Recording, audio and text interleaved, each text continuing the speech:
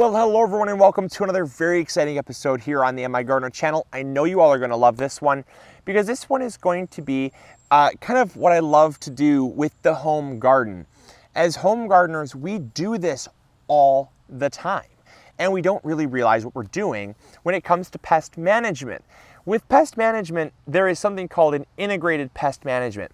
It is the use of organic or inorganic, I choose organic, pesticides, beneficial insects, and the use of basically force to get rid of insects, or nature to get rid of insects that you can do in kind of an integrated way with your garden to minimize the effects of pests while not having to use harmful chemicals. And I think that's very great, and it's an awesome way to go. And a lot of people are already doing it, but they don't even realize it. So I wanted to bring this video to you all to talk about it in kind of how we can apply an integrated pest management system to the home garden. And you may be doing a lot of these methods already. So awesome, thumbs up, that is so great if you're doing that. Here in the MIgardener channel, we are doing that all the time. And so it is one of the things that people think of integrated pest management is, well, it's called IPM, and it's typically done in big agricultural farms. A lot of times people, they think of IPM as being this thing that is done in hundreds and thousands of acre farms. And it typically is done on that scale. But what I like to do is take those methods and bring them back into the home garden, because they can be very effective in a home garden, and they can even be multiplied. The effects can be multiplied, and you can have even better results because you have better control over what's going on in your smaller space. So it can be even more effective is what I'm trying to say. So let's get into what an IPM kind of entails and how we apply it to the home garden here in the MIgardener channel. So the first part to a very successful integrated pest management system is by planting what's called sacrifice plants. Sacrifice plants are plants that you plant to draw pests to them and not your other plants.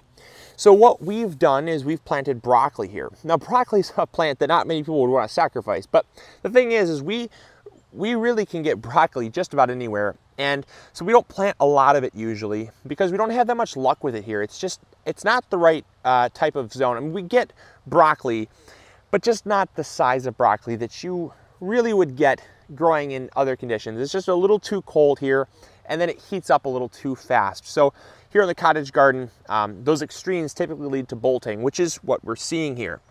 So one of the things that we do is we plant the broccoli here not to get the broccoli. If we do, great, we're probably going to get some here, but we actually plant it to attract pests, because broccoli is one that is very prone to aphids and white flies and cabbage loopers and the cabbage moths. So those are ones, and we don't have many pest problems here in the garden because as we've talked about before and we'll talk about now, with interplanting and stuff, it really deters a lot of the pests. But we put these here solely for basically a sacrificial plant. And that is what those are there. You can do this with potatoes. You can do this with anything that really gets a lot of pests. You can plant it and you can basically never take care of it as far as pests goes. So the pests go to it and not your other plants. It's very effective, and it's just one of many things that we do in an integrated pest management system. So this alone is not considered an integrated pest management system. I'm gonna start calling it IPM, hopefully you don't mind. I just don't wanna keep saying it. So this alone is not part of an IPM. This is part of an IPM, but this alone is not an IPM. So I'm gonna show you the other components now. So we're gonna talk about interplanting. So as you can see here, we have peppers and marigolds. This is a great interplanting where the two plants will kind of help each other. The peppers really don't get much of benefit from the marigolds, but the marigolds help the peppers not to get things like aphids and mostly aphids, but white flies and rabbits won't come near the marigolds. So this again is a very good interplanting to help with an integrated pest management system. And again, this alone would not be an IPM, but it's part of an IPM. The third most important component to an IPM is physical removal. And you can do this by one of two ways. In a smaller garden, you can come in here and you can make sure you check underneath all the plants. You can crush the leaves. And hey Zoe, how's it going? We're talking about IPM, aren't you excited? So basically you can come in here and you can crush the leaves.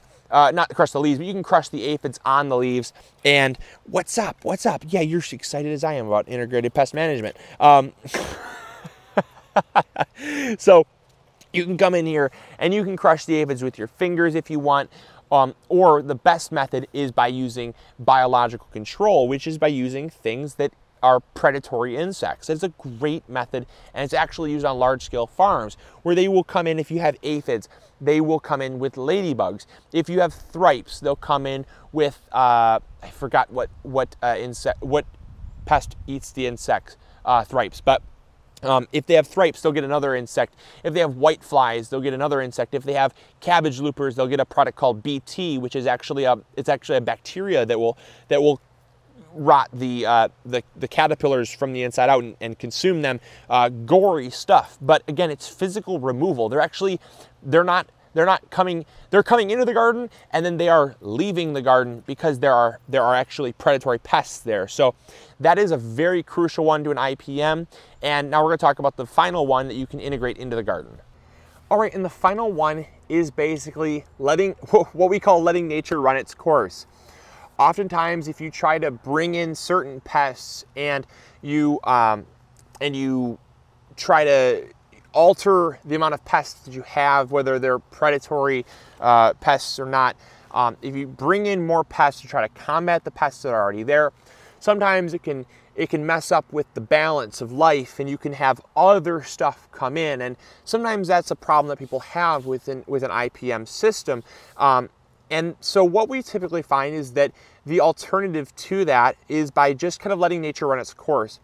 If you have plants that are being infected by aphids, you can use some of your other methods to get rid of them. You can use like organic pesticides like neem or pyrethrin or BT. Well, BT is more the other one, but you can use stuff like organic-based soaps, oils. There's so many different ones, diatomaceous earth, stuff like that, that you can get the pests under control, but don't necessarily remove them completely. And what that will do is it will actually call in lots of beneficial insects. So if you don't want to bring in pests to kind of mess up the balance, oftentimes just by letting nature run its course and making sure that it doesn't get too out of control, you're going to attract pests naturally. So if you have aphids, keep them under check with some of your other methods.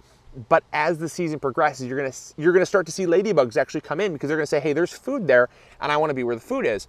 And that's gonna create a balance where you might not have perfect leaves. I never said you're gonna have perfect leaves, but they will not get out of control because nature will always find a balance. The only time you don't have a balance is if you come in and really screw things up, or you have like a greenhouse where you put like an isolation barrier up where nature can't come in. And that's really the only time that you really would want to really mess with stuff. But an integrated pest management system is basically a combination of all of those, or a combination of really any of them put together. So you have 4 options, and basically 2 or more of any of those options is an integrated pest management system. So hopefully you all enjoyed.